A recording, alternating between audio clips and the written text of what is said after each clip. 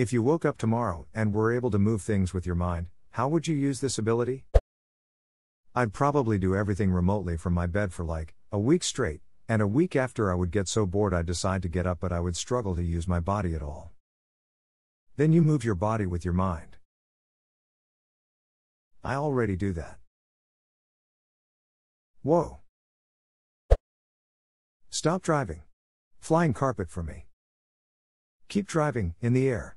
No more traffic. Guys. Just move yourself up, with your mind. Boom.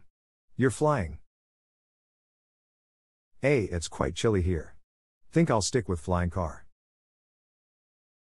Move the wind away from your face. Or alternatively, move the air around you so fast it heats up and you have a little bubble of warm air traveling with you. This sounds exhausting. I'll just call an Uber. A flying Uber? It is now. Flyber. Fluber. I would probably use my telekinesis to pluck the hair on my back that I cannot comfortably reach with tweezers. After that, I would eat chips without getting my fingers covered in stuff. Oh, and I would probably also use it to close the blinds if there was a glare on the television. Use chopsticks. For the chips. Not back hair. Why not both? At the same time. It'd start up a moving company. Specialize in moving safes and pianos. Maximize time to profit ratio. No need to waste your time moving lamps for pennies. Me? I'm aiming bigger. Elon Musk will launch your satellite for $2 million. I'll do it for $500,000.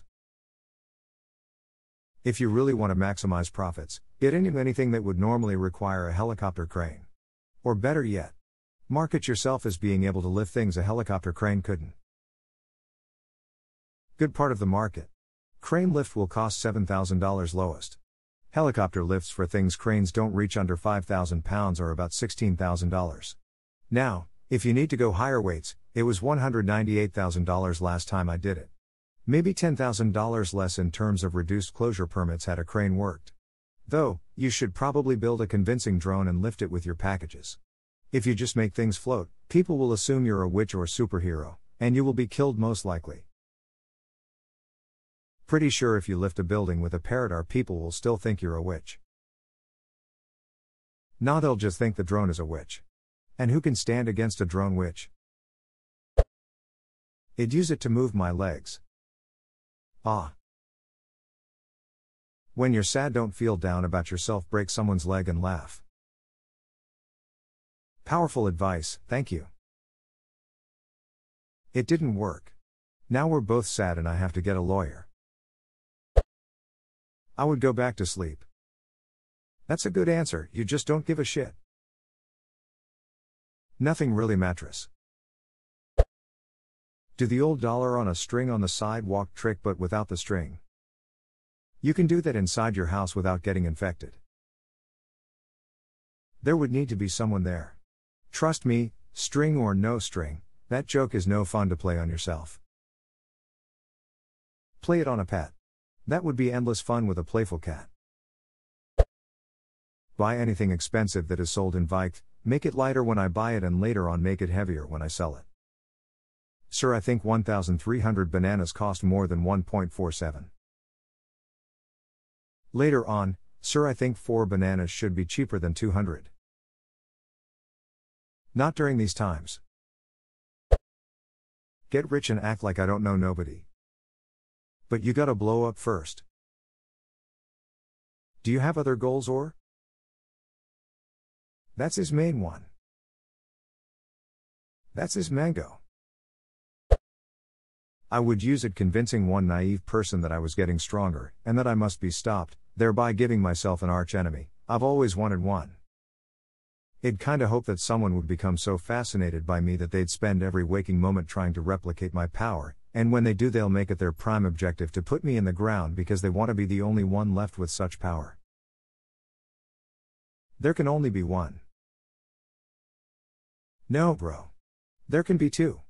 For real. We can even team up. It's cool. No. Only one. You float away. Honestly, I'd have a hands-free morning wank. If you try hard enough, you can probably do that without powers. Give myself the remote without moving from the couch. Just like I would pretend to do as a kid. Make every shot in basketball. Probably easier to make money in golf. Bingo. Par 5? On the green. 98-foot putt? No problem.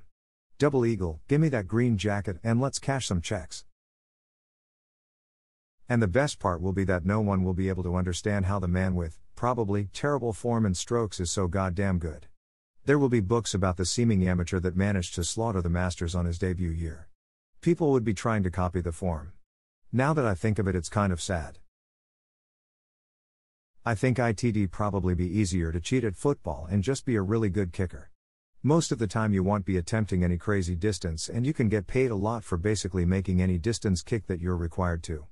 And the effort is low as you might not even have to kick all the time. Slightly turn a statue like the Statue of Liberty day by a certain degree until somebody starts to notice, and the rinse and repeat on other famous statues. Edit, thanks for the silver award, kind stranger. This is the best one. That is until the Statue of Liberty just cracks and falls over. Just casually glue it back together using telekinesis. Mess with my coworkers. Move objects a few inches to the left or right of where they left them. Things like that. Probably just make my life easier. Forgot to close the fridge. Shut it with my mind. Forgot to close a door. Fixed. And other useless shit at it. Thanks for all of the cake day wishes. This is my first year, so I'm still learning. Who forgets to close the fridge? I think I never forgot to do that. No offense, edit. The amount of people who forget to close the fridge is higher than I thought it would be. We do, well, kind of. Our fridge is quite old and sometimes when you close it, it kind of just hangs ajar. Many times one of us has been drifting off to sleep and then. Is the fridge door closed properly? You can actually blame your floor here. Old floors will sag toward the direction with the least support, so gravity then pulls the door open. But most fridges have adjustable feet where you make it tilt properly backward against minor forward inclines. This doesn't need to keep you up at night. Just fix gravity. Place phone camera facing the back of my head, cast the live stream to my TV. Then use my new ability to control a pair of scissors to cut the hair on the back of my head. Edit to add, thanks for all the suggestions on using mirrors and warning about learning to cut hair first. I have been cutting my husband's and my kids' hair for years. However, my main concern for cutting my own is not just that I couldn't see the back of my head, but that my arms can't bend that well. Ideally, you want to keep the scissors closer to the skin rather than lifting up the hair too much, which will result in a distorted angle. Although at the moment we are in lockdown and no one can see the back of my head in video conferencing. So like the stitching scene in X-Men where Magneto is sticking a wound on the back of his head with a metal needle. 1. Go to a casino. 2. Flip all the roulette, blackjack, craps tables simultaneously. 3. Profit. I've worked at a casino. You'd get tossed after 2. Maybe 1, depending where you're at.